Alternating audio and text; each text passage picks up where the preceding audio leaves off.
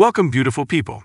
It is the World YouTube channel. Today we will see about I paid $10,000 to fly my dogs to New York on a private jet. If you like the video, hit the like button on this video, subscribe the channel and comment down below. They're Irish jet setters.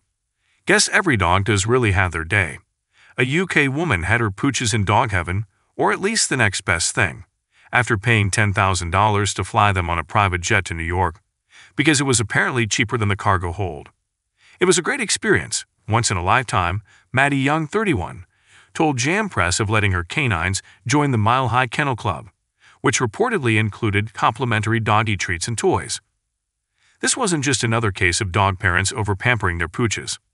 The pastor freelancer's husband, Stephen Whitworth, 32, who runs a tech startup, had reportedly landed a job in Brooklyn, and the pair were trying to figure out how to fly their two pups, a 2-year-old pug, Violet, and 1-year-old golden retriever, Olive, out with them from London. Understandably, ticket options for this 3,470-mile across-the-pond jaunt were not cheap. The airline quoted them around $15,000 for the two dogs to fly cargo. The quotes were crazily expensive, lamented Young.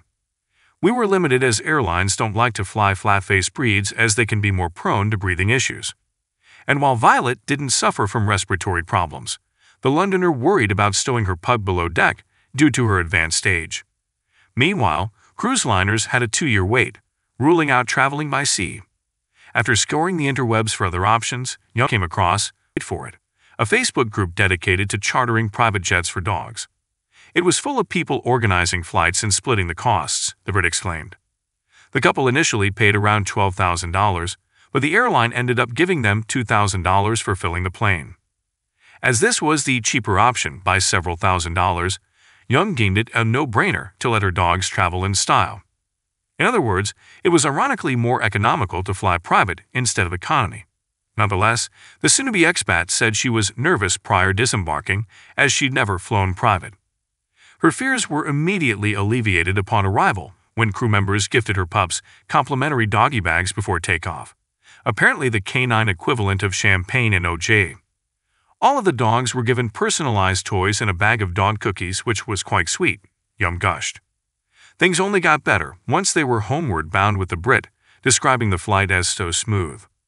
There were 8 dogs and 10 humans, she fawned. All the dogs were super well behaved. They mostly slept, chilled, and chewed bones. Thanks for watching. Make sure to subscribe and turn on notification button for more videos.